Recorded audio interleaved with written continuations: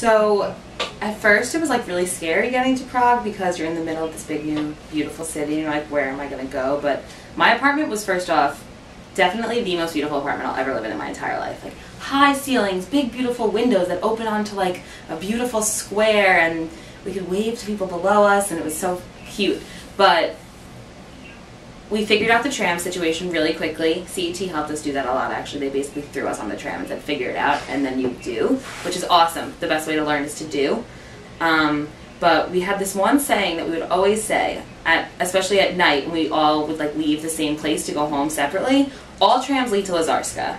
And we would just, it was the answer. All trams led to Lazarska because Lazarska is a tram stop near most of our apartments that is basically the big nighttime tram interchange. So no matter how far away from your apartment you were, anytime after 10 p.m., you just get on a night tram and you ride it until you're at Lazarska and you'll be okay. So we were never that worried because there was always that one backup of like, don't worry, all trams lead to Lazarska.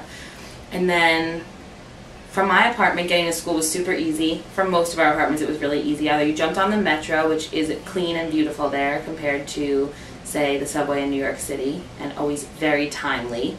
But we would just jump on the tram right outside of our apartment if it was cold or we were being lazy or tired.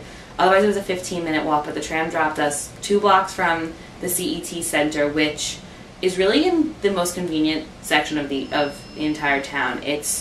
There's Wenceslas Square, which is this big main drag with stores and restaurants, and the metro runs there and lots of trams stop there. And then 2 blocks away from that is the CET Center.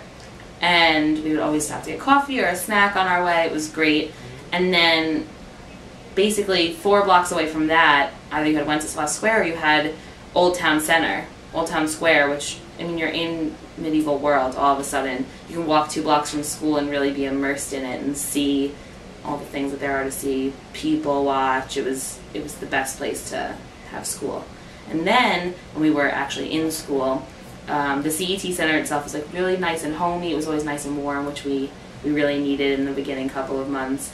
There were couches and chairs, and people would sit and do their homework. We would all eat lunch together. I would take a nap on the couch between classes sometimes.